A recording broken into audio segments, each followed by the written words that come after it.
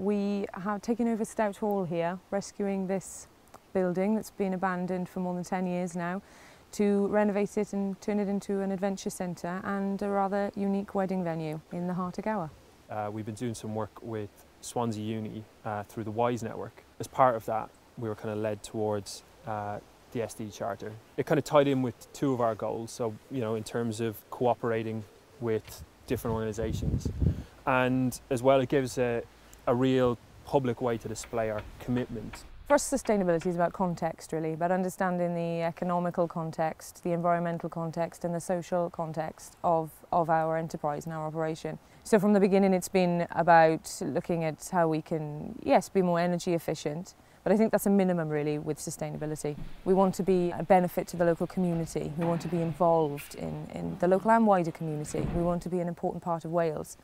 We want to be able to demonstrate to people how a sustainable approach can be replicated, and makes good business sense to be sustainable from a financial point of view, a marketing perspective, and going into the future. One of the reasons this building has been in the situation it's been in is that no one has had the right creative approach towards restoring it in a way that benefits a whole variety of people who've been involved. And so, because we've adopted a sustainable approach from the very beginning, that has meant that we've actually had the chance to do this. Well, at this stage of the project, at the early stages in the startup stage, it's been about cooperation and communication.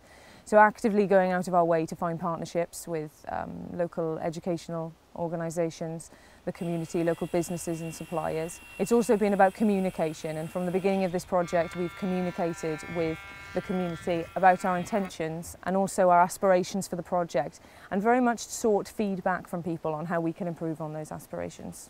Gower is kind of well known for the difficulties with planning, and the planning process is often seen as quite a combative process.